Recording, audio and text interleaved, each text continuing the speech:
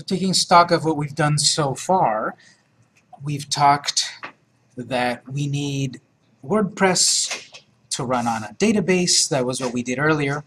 We installed it, and we've got WordPress, and now most of the time, 99% of the time, we'll be spending it here in the nice, safe interface of the dashboard. We're not going to need to deal with that database just in the beginning like we did today. We're going to be clicking buttons and going to menus and all of that.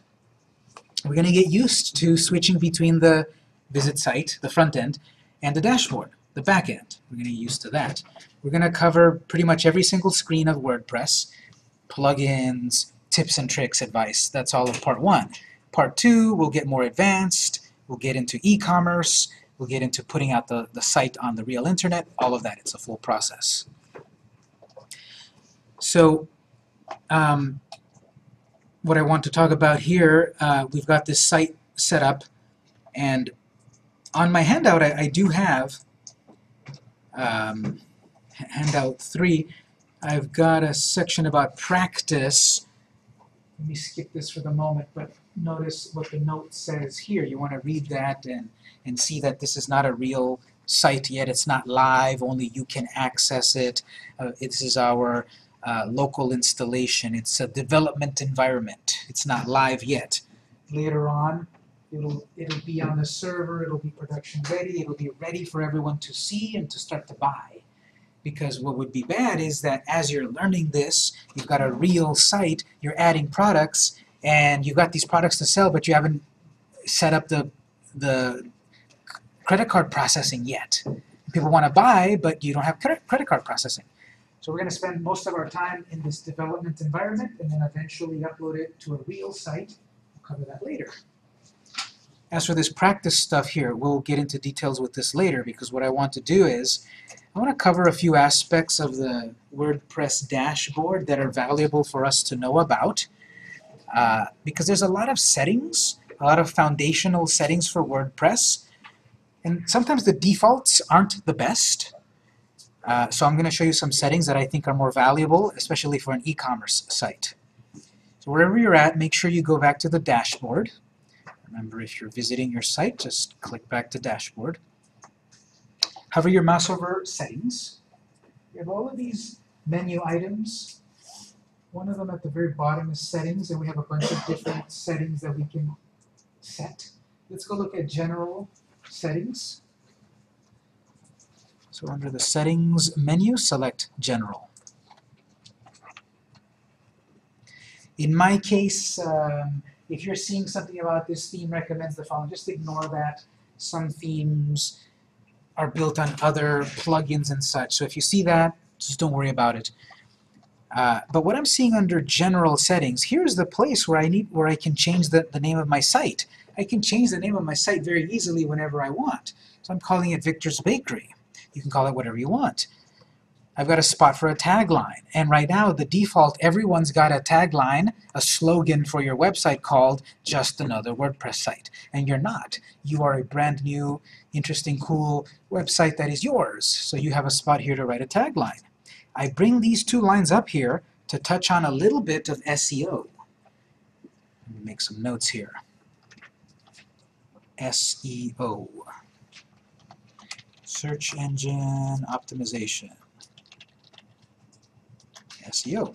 It's the art and the science and the magic of getting hits, getting traffic, getting views, getting fame online. So how you get views, traffic, sales, noticed, SEO. And I just saw the catalog. Wednesday is the first day of the SEO class. Now my printout here tells me it's in room 209. I have to check with the administrators. Just go off on a quick tangent here. The SEO class, Wednesday, the 15th, 209. Yeah, okay. So if you're coming to the SEO class, it should be right here. If you come back this Wednesday, it's day 1 of the SEO class, where we get into much more detail of what I'm about to talk about. Same time, same room. But what I'm getting at is SEO is how to get views, traffic, and so forth. In a very small nutshell, SEO is about keywords. Obviously, that's a 2 or 3 week class or whatever. We get into much more detail. But the concept is we need to think in terms of keywords in that when someone goes on Google or Bing or Yahoo or AOL or whatever to search, or they ask Siri or they ask Google or they ask Cortana, they ask their phone, they're searching for something, obviously. And they're searching with keywords.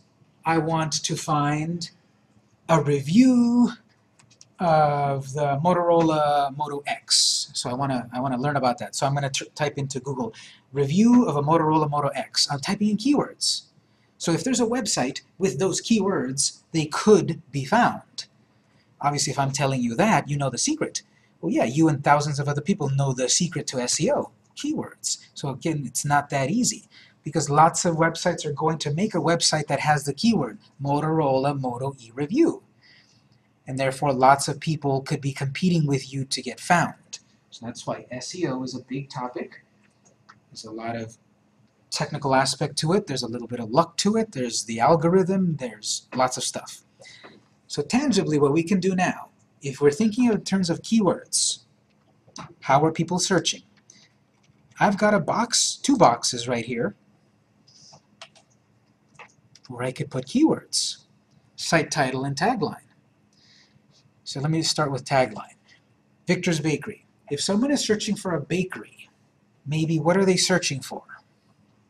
Donuts. Cakes, donuts, maybe cupcakes, gluten-free, nut allergy, you know, all of these terms, keywords about cooking, baking, pastries, etc. I'm not saying, and it also looks like it's saying here, but I'm not saying simply put keywords here. That's not what you do here. You put in a real sentence, a real human readable sentence with those keywords. So what about something like this? San Diego based bakery in the heart of East Lake, California. It's got the keyword there, bakery, San Diego, East Lake. People would be searching for those things. They would go on Google, they would go on Yahoo, and they would type San Diego Bakery. They would type in East Lake Bakery. They would type in East Lake Cakes.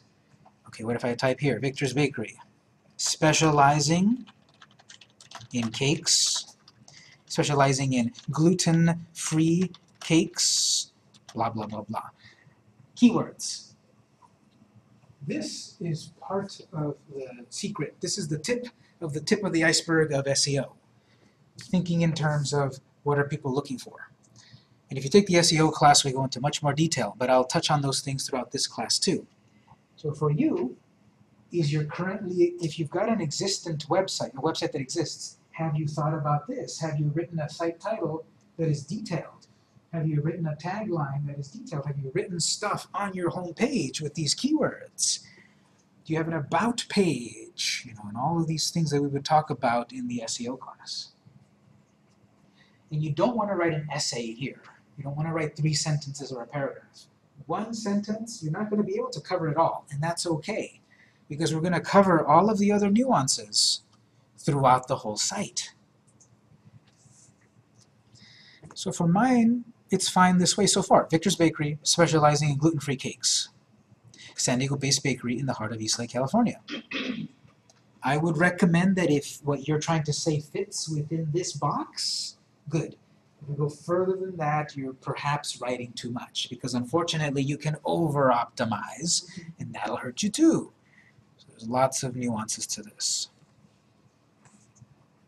But a meaningful sentence in each of these boxes will be one of the steps toward good SEO, search engine optimization.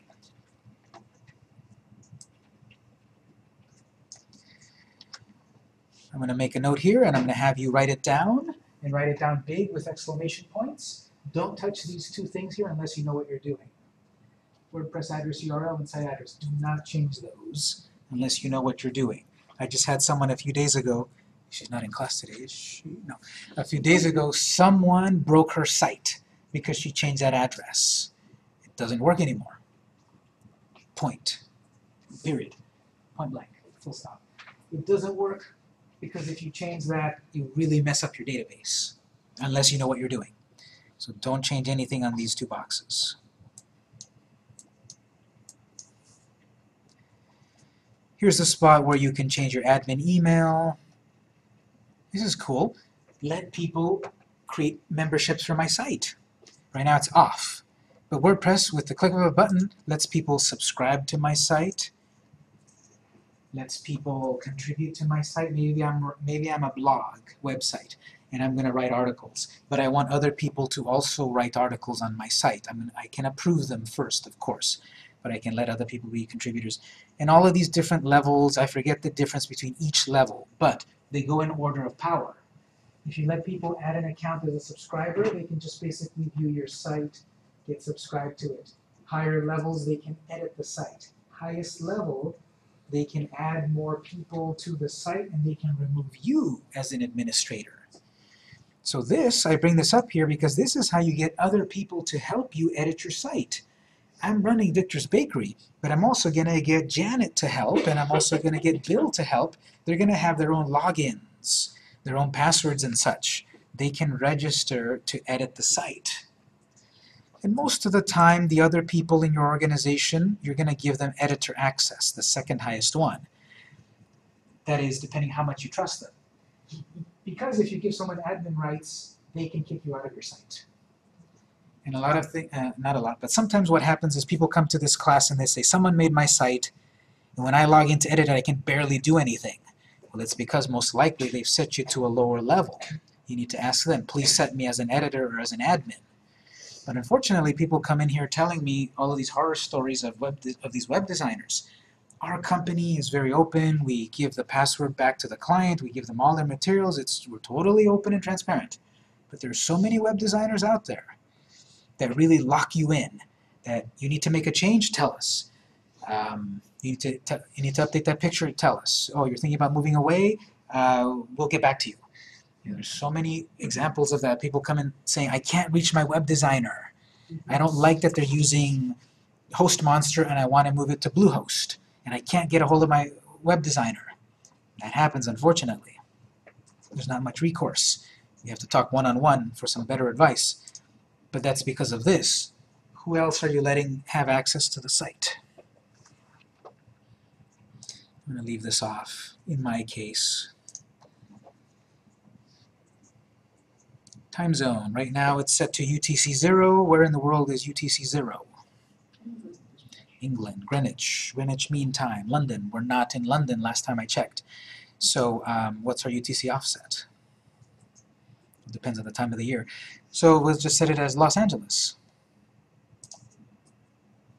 There's a lot of cities here, so the trick is if you click the box and start typing LOS, it'll jump to Los Angeles. The point of this is that if you are going to add stuff to your site, do you want it to be set that you added it at 2 in the morning, which is London time, or do you want it to be set that you added it at 8 p.m.?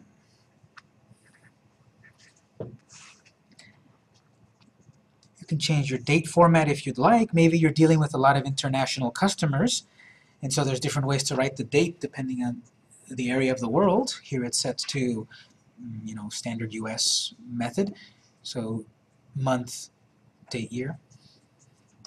You can change your time format. Right now it's here, uppercase, lowercase, 24-hour time, 12-hour time. When does your week start? You can change that. What's the language of your site? You can change that. So if you make any changes, remember to click Save at the bottom. Any questions on this page? All right, click Save. All the settings for writing are fine. We won't look at those. Those are actually really good. Let's jump to reading. on the reading screen is one of the biggest secrets, one of the biggest questions that everyone asks about WordPress.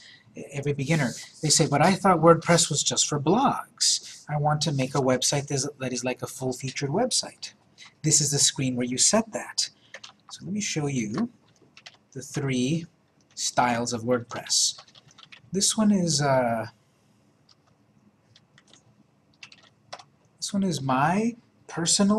one of my personal websites, vmcompost.com/blog. This is a WordPress site. It's about one of my hobbies. I like to read and collect comic books. And so I've got a website about that. And this is the classic WordPress style. It's a blog. I write an article, and then that newer article pushes away the older, or pushes down the older article. That one pushed down the previous one. And then you can go to page 2 and whatever. This is the classic blog. Just a stream of articles. That's the default of what we have with WordPress right now. The other side of the coin,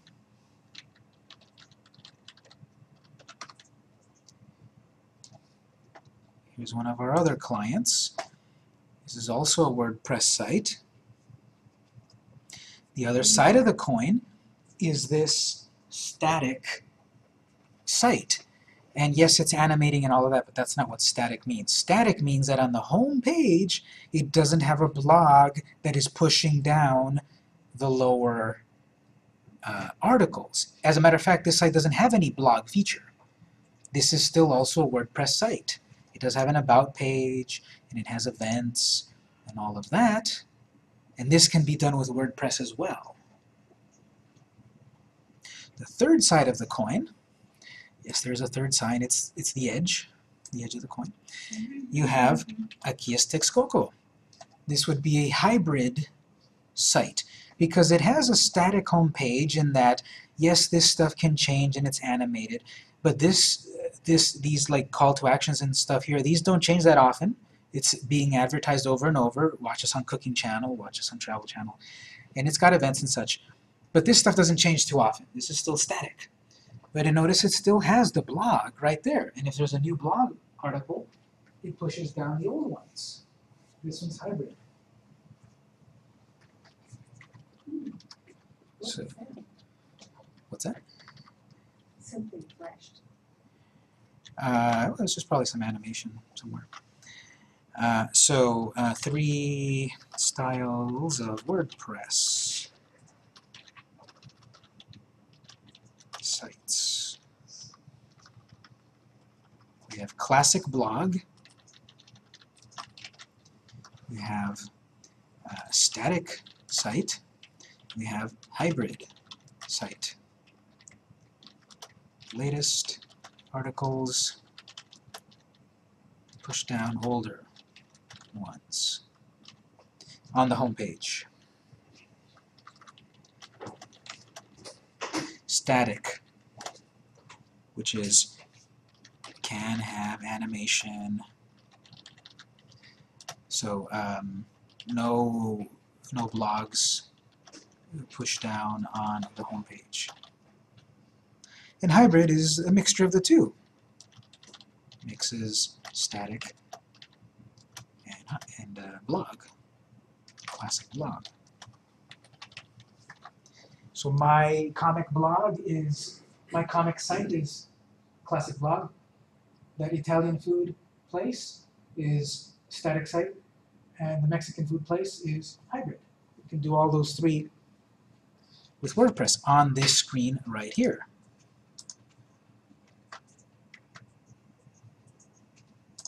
On this screen right here.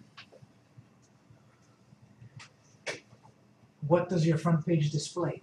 Your latest posts, that's default. So my latest articles are going to take over the home page and push down. Well, if instead I want a static home page, I can select that. We can't do it yet because then you have to set placeholders.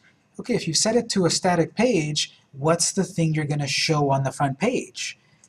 Well, I don't have a home page yet. I have a sample page and a home page, but I don't have a, I have a sample page, but I don't have a home page.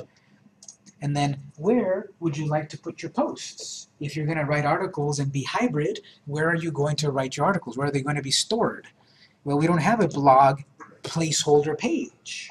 We haven't talked about creating pages and posts yet. That'll be next time.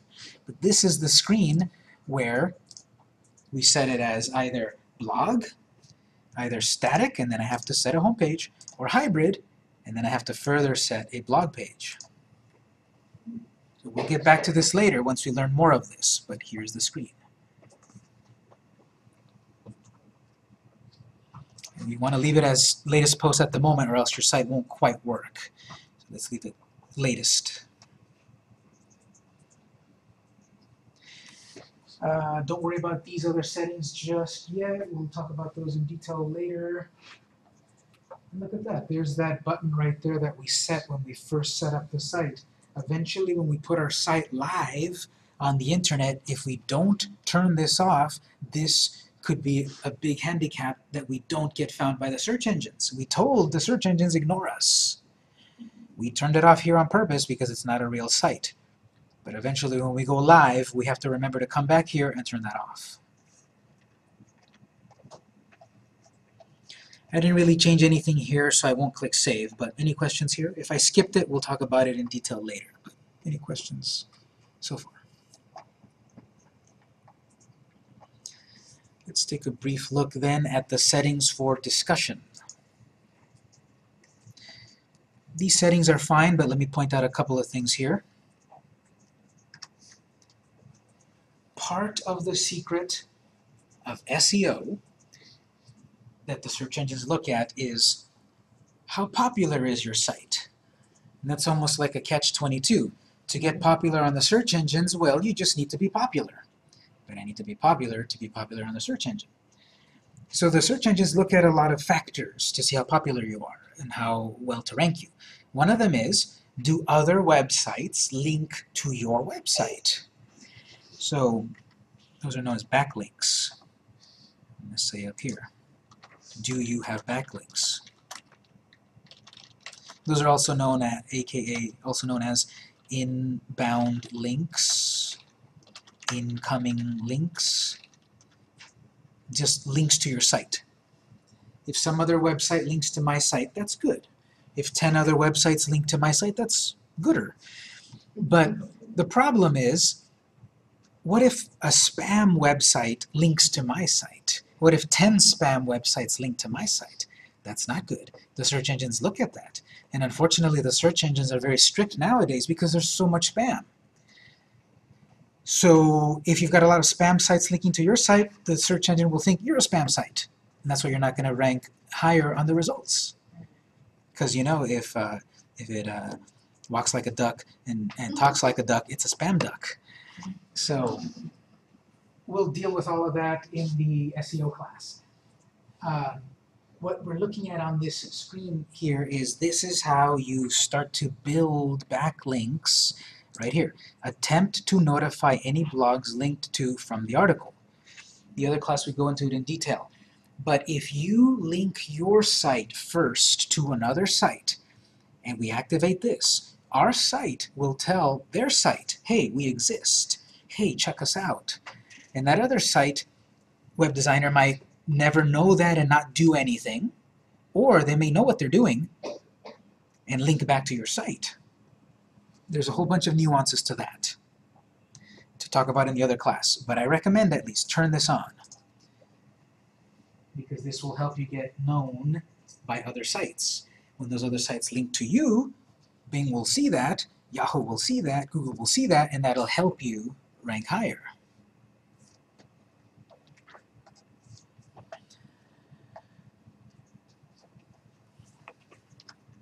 This third button here, again, if I don't mention it, it's fine, or I'll talk about it later.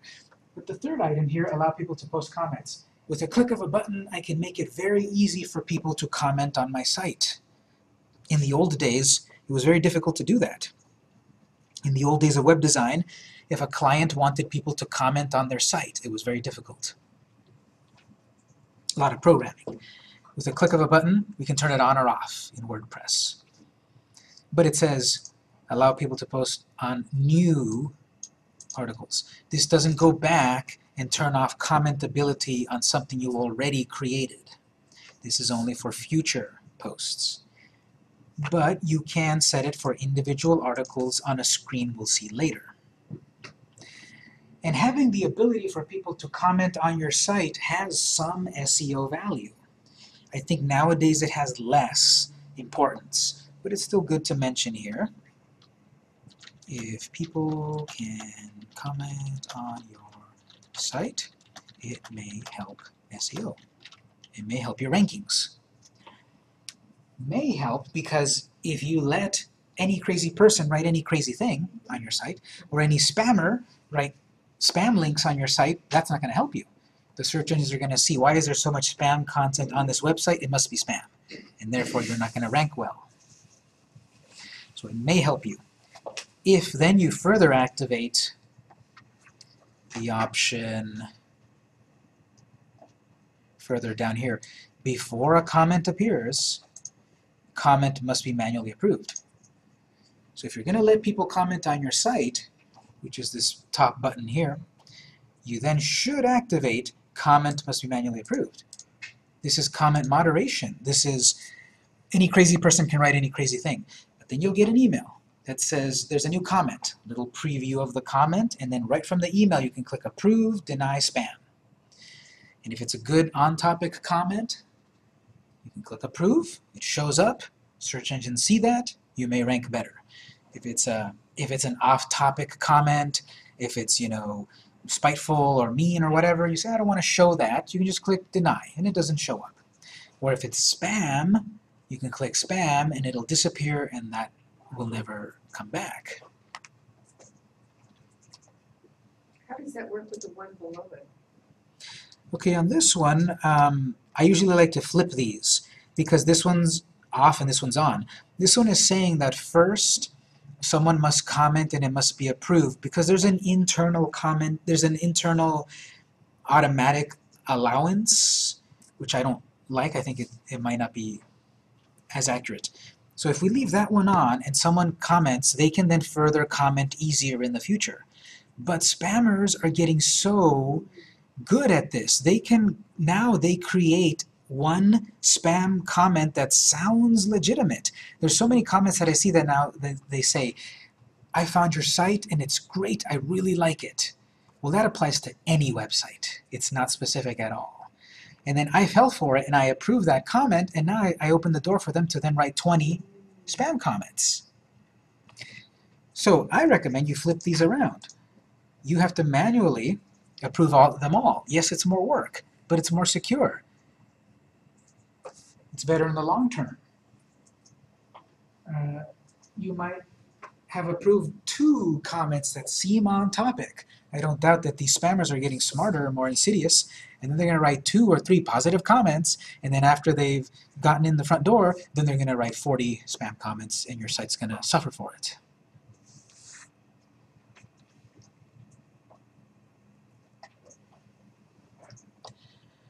What else? Everything else here you can look at on your own, pretty self-explanatory. All the defaults are fine. I made a couple changes, allow posts on new articles, and then allow manually approved and turn off previously approved. At the very bottom, click Save.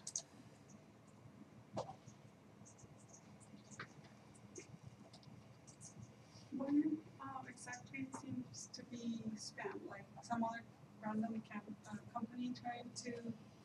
Well, worse than that, it's usually companies that don't have anything to do with yours. And I'm a bakery, but then someone is putting comments about their genuine, authentic watches or their affordable medicines and all of that. It doesn't have anything to do with bakeries, so that would be spam comments. Too many of those, and that could hurt your SEO rankings. We're going to skip media. That one's pretty self-explanatory. We might touch it later, but let's jump over to permalinks.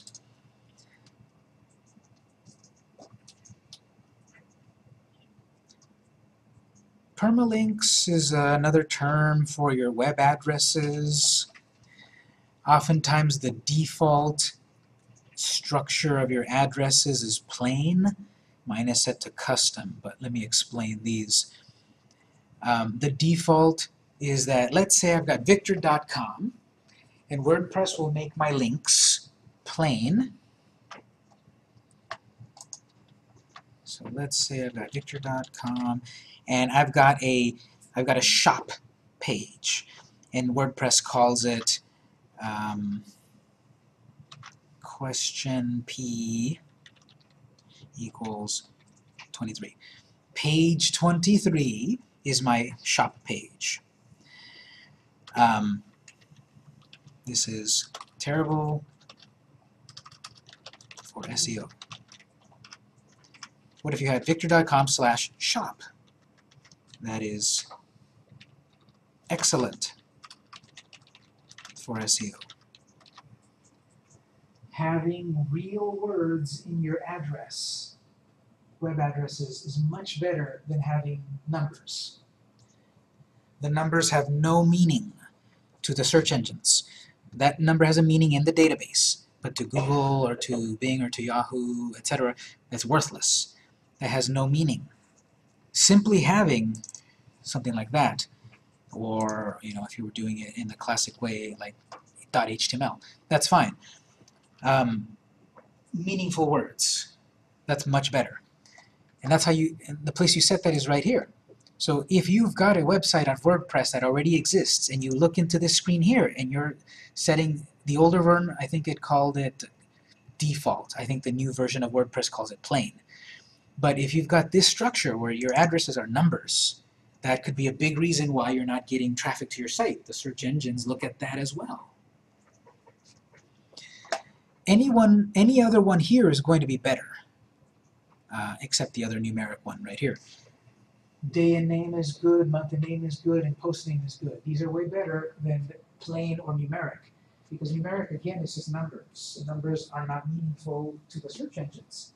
The real words are, because when someone searches the keyword pecan pie recipe, what if I create a page called pecan pie recipe? The search engines look at that, everything about your site. And if that pecan pie recipe is simply called 123.html, worthless. But if it's called pecanpie.html, worthful. Yes? What if it's a composite? Let's say pecan pie recipe, post number 33. That's good.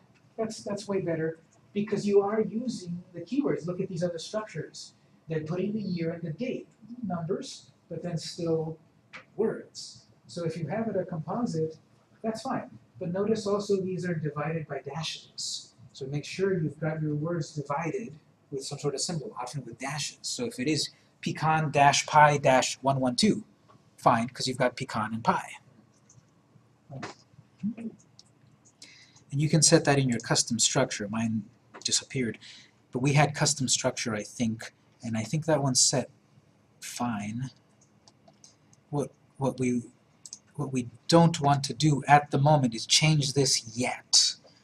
I'll talk about this a little bit later, because I think there's a bug in WAMP server that if we change it to something else, the links might break. So don't worry about changing it yet. But if you've got your own website on Bluehost or GoDaddy or whatever, you should be okay changing it.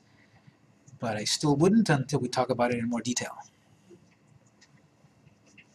But this is something we'll get back to. We do want, these are known as pretty links, because they have real words that people and the search engines can find. So we'll say set your permalinks, which are your URLs, your addresses, to pretty links. Oftentimes for clients, we do post name. Such as post name. Don't change it just yet, like I said. It won't quite work. But for future reference, we'll put post name in the future. Anything besides plain or numeric. So don't change it?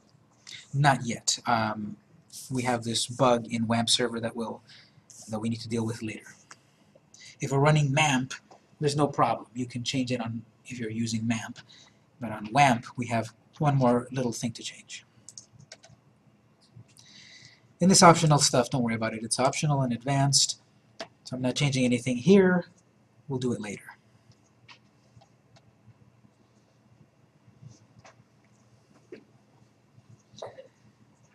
We're going to wrap up the main lecture in just a little bit. I'll take some final questions.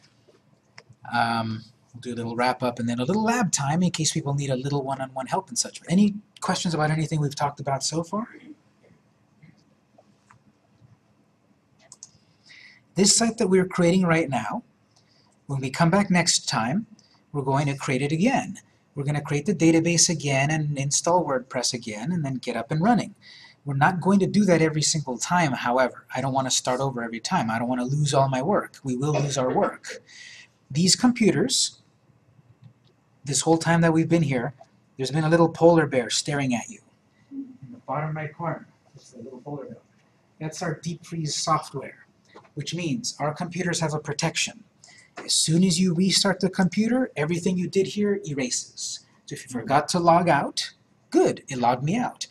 If you, left personal information on the desktop, it'll go away. On the flip side, anything that you save to our desktop, any notes, this site is going to go away when we restart. And we cannot, at the moment, simply drag our site to our flash drive. It won't work. It won't be complete. If we just drag it to our drive, we're going to miss the database and other pieces. Next time, I'm going to have a handout that I'll give you to make a backup of the site to take with us. And then after that, then we'll bring the site back to life every time we come back, where we won't have to start over again. But the first 2 times we will, just to get used to that process. We'll start over. We'll do the step 2 again next time, and I would recommend try to look at steps 1, 2, and 3, sheets 1, 2, and 3 at home. We'll do step 2 and 3 next time when we start again on Monday, 6 p.m. So again, I'm recording all of this. I'm going to upload it at the end of the day. Send me an email. I'll send you the links to the videos, and you can watch them at your leisure. That's it for the moment, and we'll do it again next time.